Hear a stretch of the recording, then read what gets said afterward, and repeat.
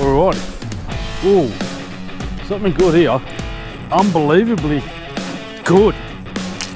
Oh, God. Can't be out of the ocean. What do you reckon, Cat? Right, welcome back, folks, to another episode. My intention was to go for some squid. It just didn't happen. So I decided that I wanted to venture off and go for the biggest whiting I've seen this year. Big sand whiting and King George whiting as well. And we'll see you out there in the water.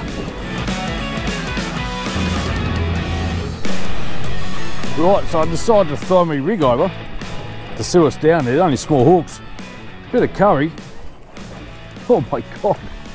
What do we got here? Snapper and trumpeters. All right, that's interesting. I think I might have one here. I don't know if you're stuck to the sea anchor. My God. Well, I thought I had a squid. What is it, weed? Okay. Put that on board.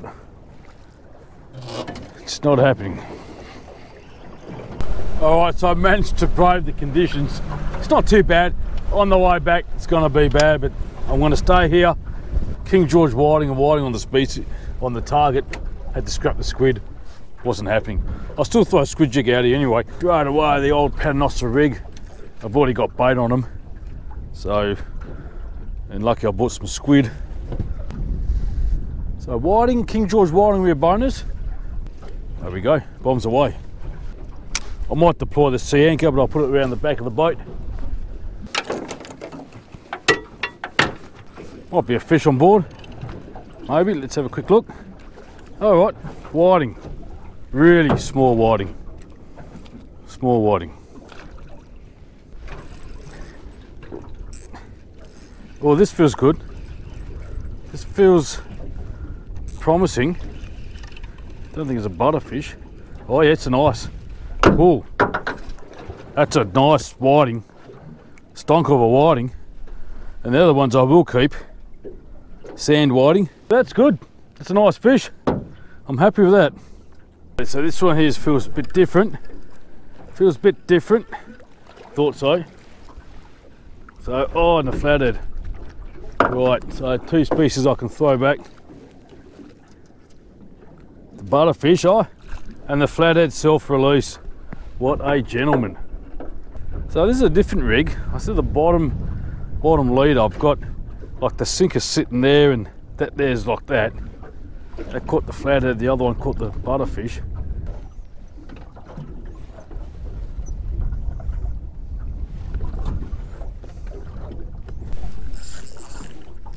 Alrighty.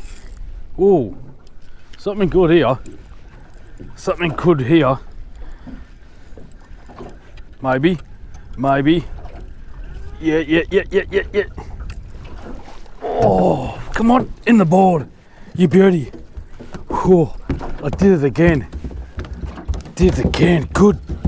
Good King George. Got the other rod out there too. So this fish saved my day. Well hooked. He wasn't going anywhere. That's a fine specimen. Yeah, that's awesome. I'm happy with just the one fish. It's taken me a while. There's not much out here, but that's a fine specimen. He's about 40 centimeters. I'm not going to measure him up. Then again, I might as well get the other rod that went out there, just in case. Yeah, 42 centimeters. Thanks very much. I just love these fish. I love them. They are good fighters. There's no doubt about it for their size. Just shows sometimes in other days they're so slow. What's the time now? 8:45. Been at it for maybe 2 hours. Going for squid. That was a no-show. Oh, here you go. Well, that's not little. It's not too bad. Bit of boom, bit of curry. So it's a flatty. Oh no. All right, never fear. I got this.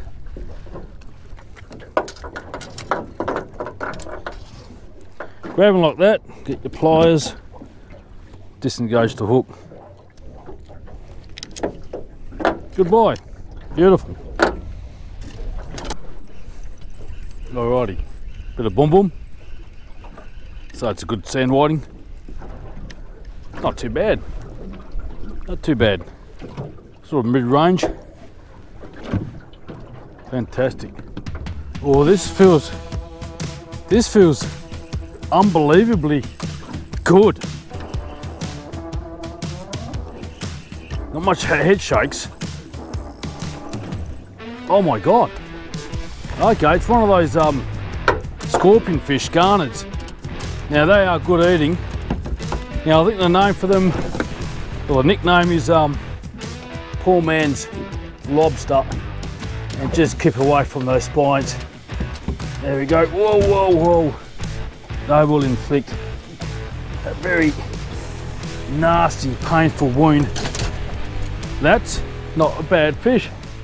Poor man's lobster. Okay, this feels promising. I had a really good bite first and then missed it, dropped it back down. Could be a flatty. Oh no, it's butterfish. Goodness me. Right, so I got him this time. I'd say it's a butterfish. What do you got here? Oh no, it's a stonk of a whiting. Woo! That's a big whiting. The other rod is going off too. Whoa, that is massive. That is beautiful. Right. Just when I thought I was going to go home, I need some more bait, but we've got this beautiful little squid. Nothing great, but still, the way I'm going, a squid is a squid. Calamari. Beautiful. Fine specimen. Oh, God. Did you see that? Did not expect that. Thanks, mate. Ugh. There you go. This could be a nice whiting. Ooh, promising. I don't know if it's KG. No, it's a good whiting. That's a stonker. My goodness. Ooh. What do they call them? Wrist slappers. That's a beauty of a whiting. This rod went ballistic. Oh no, still on. So, oh, I think it's just come off again. No, he's on, he's on. Whiting, I reckon there was two fish on that one. That one's a bit small for our liking. So I got this one right on the hook up. Yeah, good size whiting again. That one here's going off too. So plump. Good filleting size as well. That one there, I think I may have lost. It could be on, it could be tangled up too. Spin around this side here. Big whiting. Big whiting. And that rod taken off.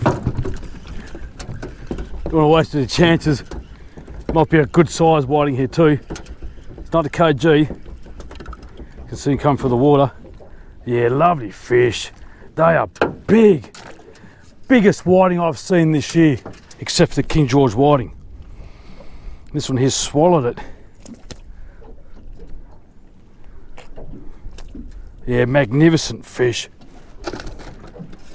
Here, this one here actually went for both hooks. What was I panicking for? He wasn't going anywhere. Right. Oh. I always keep hitting the camera on and off. This one here, it's got to be a KG. Oh my God, is he a KG? Woo! My God. In the money again. In the money again. I'm just looking out for that rod to take off. Woo-hoo! I love KGs. Oh my God. And he took some line too. So rest assured, KGs and sand whiting will be found together. Unless I'm drifting over a little patch of weed. This guy is definitely in the sand as well. Definitely going for the same species, same bait, and these long shank hooks. That's a pearl of a fish. It's probably about the same 43 mark. I really thought it was a lot bigger, because as I brought him up to the boat, took some line, bada bing. Right, woo!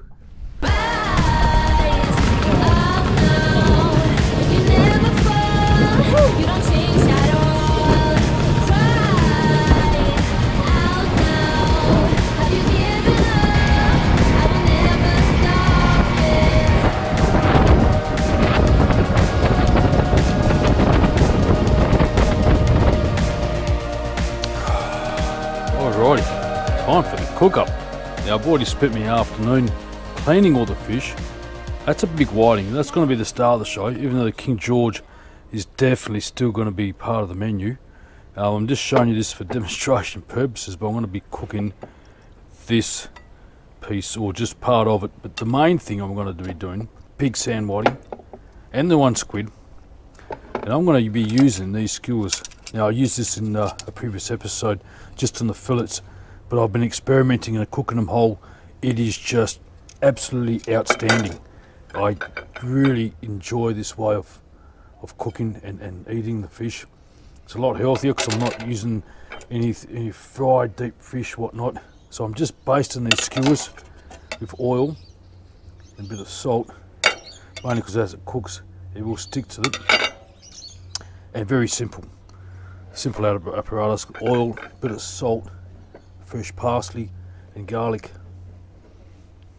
It's probably too much parsley, but that's fine. Now I'm just gonna slightly cut this, just the skin. Gonna be rubbing this oil and salt and garlic mix all along the flesh. Same for the squid. In fact, I use this rosemary thing because I meant to do that, make it a bit more petite. So I'll do that anyway. And also you get some of the rosemary essence going into the flesh, which rosemary fish, I don't know if it's a good combo, but that's how it goes. The King George I'll cook in a separate way. I want to fry that up for Mum, but I've got these things here. Poke it through the head. It has been gutted, and I just need to get this side on one side and just poke it through. Probably go for the backbone all the way down to the tail like that. For the calamari, I haven't done this, so I just don't know if this is going to work. Poke it like that and like that, and like that, just like that. I'm going to use two of the skewers to hold either side, but that's alright, it's beautiful. Right here. So I've got a brick, I've wet it so it won't contaminate nothing. That's what I'm doing here. So the hot plate, the heat come through, they won't touch this at all, so you won't get no charring. You will get charring from the heat, but nothing directly from the grill plate.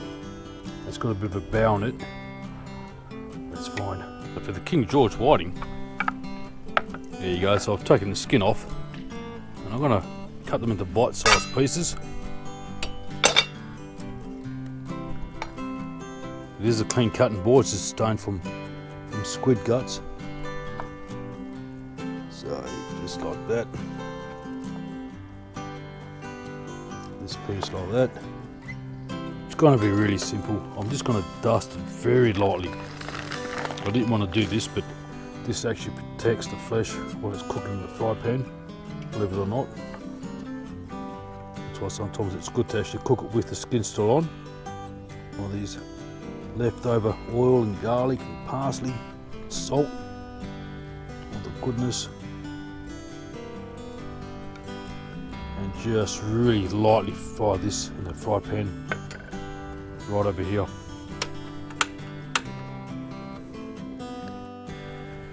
In the meantime, let's see how this is going. Oh yeah. Oh yeah, looking good. So it's not quite ready. The fish is, whoops, starting to slide off. That's not a good sign. So it's starting to slide off, so it must mean it's almost getting ready. On that side, and the fish will definitely cook a lot quicker than the calamari. A little bit of a failure here. That's how big this fish is. It's starting to slide off. Let's go back to its normal position. Squeeze some lemon.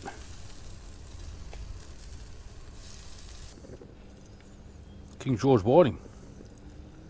Now it is windy, but it is hot. Just want to lightly fry it. Just a squeeze lemon.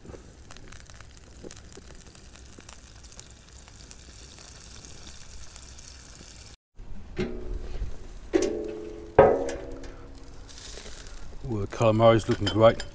I'm really worried about this fish. Yeah, so I had to put down on the grill. It's wobbling around a bit. I don't want to disturb it. So the flesh is so delicate. Doesn't like what I'm doing. That's fine. Just let it cook off like that. Calamari's looking okay. Let me have a quick slice test. Yeah, so it's cooking. I might carve a bit off. This is roast squid. As long as it's hot. Yep, not quite. I'm actually going to do the same, bring it really close to the grill. Let's go to the King George. Yep, beautiful. I'm actually going to turn this off and let it sit, because that will cook through until the other fish are ready.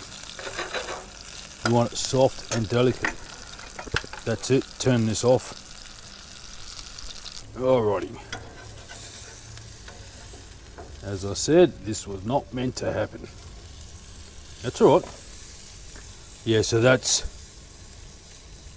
like a medium rare, and that will definitely cook. I'm going to turn this gas off. Calamari, I don't know. I hate raw calamari. It needs to be soft and tender. Right, so I can actually start put my knife through. Let me carve another piece off. There we go. Yeah, that's a lot better. So it's slowly cooking. I'm gonna get this fish, put it onto the plate. The calamari, I reckon she's done too. Might leave it on there. How about that? King George whiting, sand whiting, and the calamari. Righty. Time for the taste test. Sorry about the camera angle, but that's my microphone. But this, I'm just going to eat it caveman style.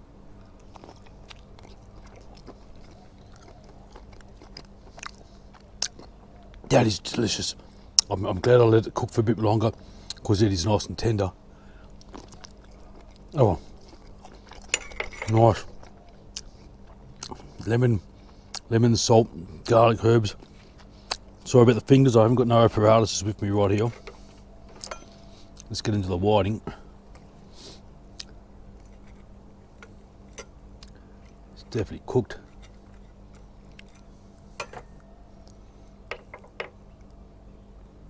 There you go, beautiful. There's a few bones there, I'll just try and avoid them.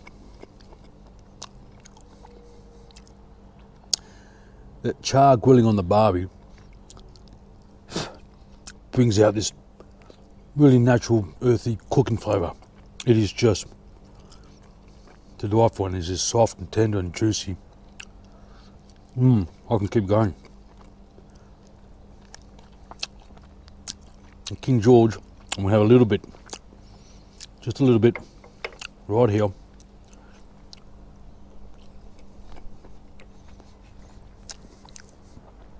Caviar of the ocean. King George whiting, sand whiting, calamari. What do you reckon, Cat? He loves his whiskers.